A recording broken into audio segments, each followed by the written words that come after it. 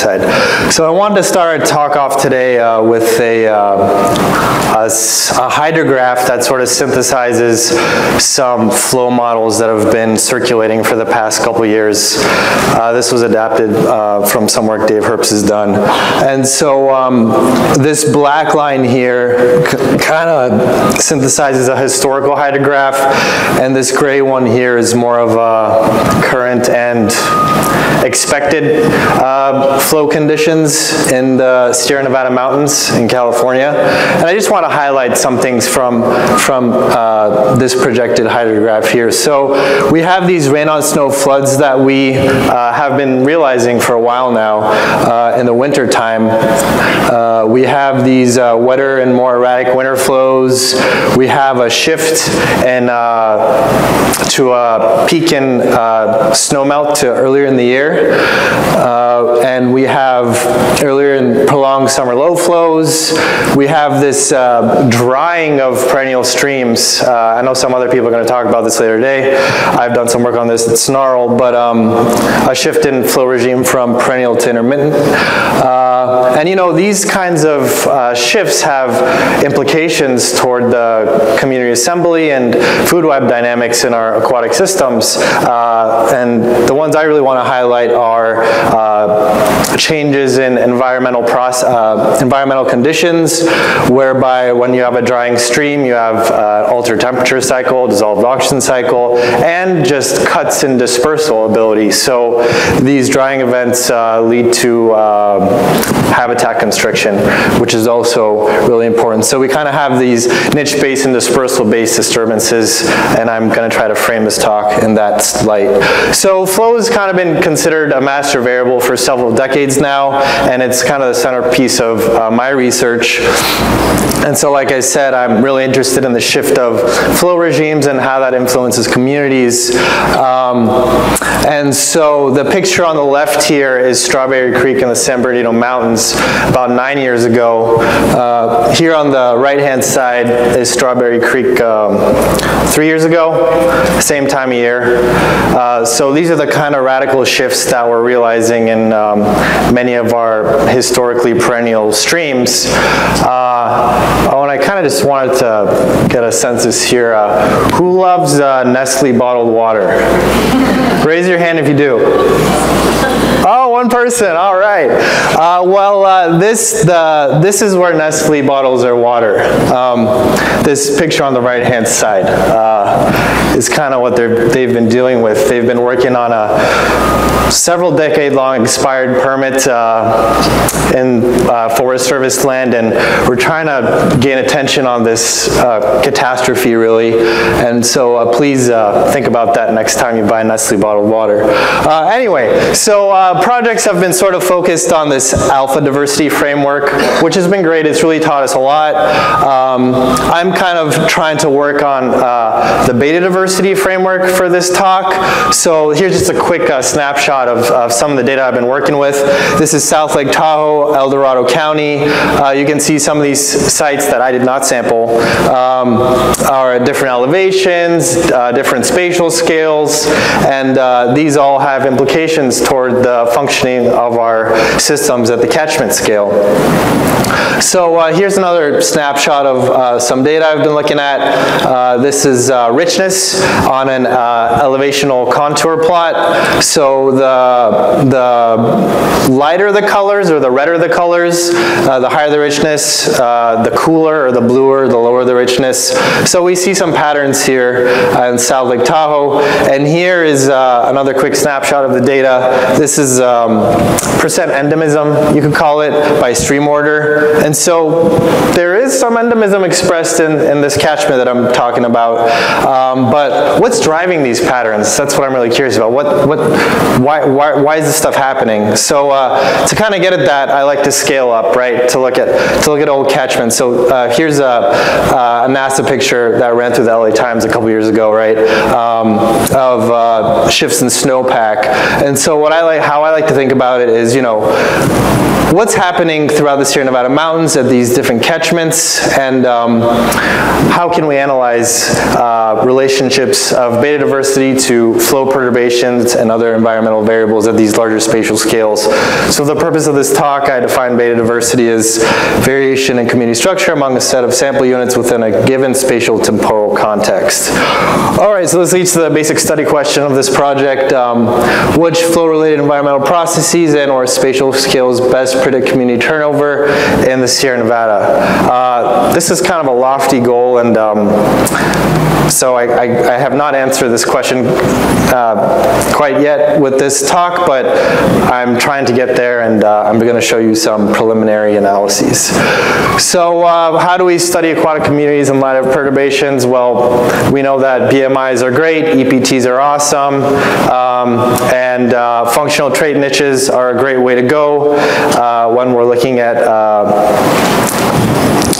responses of communities to perturbations. So that's another avenue I've taken with my work. In this project, pretty much the methods that we used, we formed a database, we did some ordinations, and we employed variation partitioning techniques to link environmental and spatial variables at larger scales. So how did we do this? This is kind of my connection to this meeting is I utilized the CETA network and swamp data for this project. So yeah, and then I utilized a bunch of gauge data for my flow variables and assembled a bunch of predictors from various databases. And for this study, I focused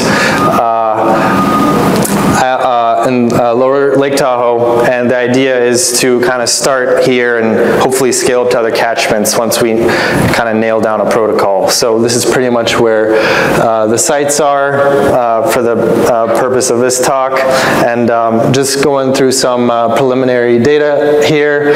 This is temperature variation among sites. So there's some variability here. We have some cooler areas, some warmer areas.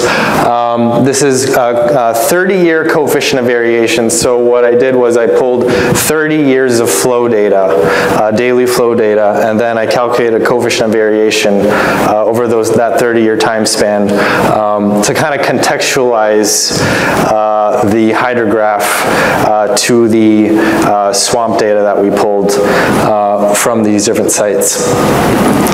So how do we analyze beta diversity? Where we use the Bray-Curtis method to calculate beta diversity, and then conducted a distance-based redundancy analysis to partition the environmental and spatial variables. So this is what the results are going to look like when I present them. We're going to have this Venn diagram sort of thing. The green circle is going to be the proportion of variation explained by the environment.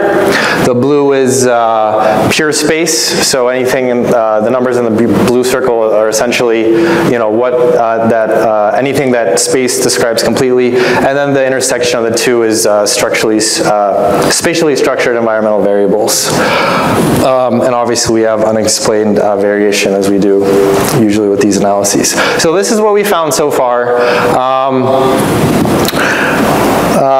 Pure environment explains about 3%, pure space explains about 4%, and spatially structured environmental variables explain about 15 or so. So we're not explaining too much of the variation right now going on in the catchment with this procedure, but this was done using a taxonomic method, so we're not using traits in this slide, and actually this is kind of usually what people get using this method, so we're not too far off. And the significant environmental variables we found were elevation, stream order, and the coefficient of flow variation. So just to kind of dive deeper into those results, on the left-hand side here we have a non-metric multidimensional scaling ordination of sites in low and high elevation areas, and when we do a permutation F-test on the PCOA of those data, we find a significant difference. So So there is something going on here, and the environmental variables are definitely important in dictating the patterns that we're seeing. So what do these results mean? Well, we know that these spatially structured environmental processes are most important from this first sort of preliminary pass. So we know species sorting could be explaining some of the variation that we're seeing, and unstructured spatial effects seem weak so far, so pure space is not really dictating much of what we're finding. So what am I doing right now? Well, coefficient of variation is an interesting metric, but as we know, there are a lot of different aspects of the hydrograph that could be sort of dictating the patterns that we're seeing. So I'm using some techniques to find which aspects of the hydrograph are most predictive of the patterns we're seeing. So that's kind of the direction I want to take with this project. And using in-stream distances and functional turnover. So Andy sent me a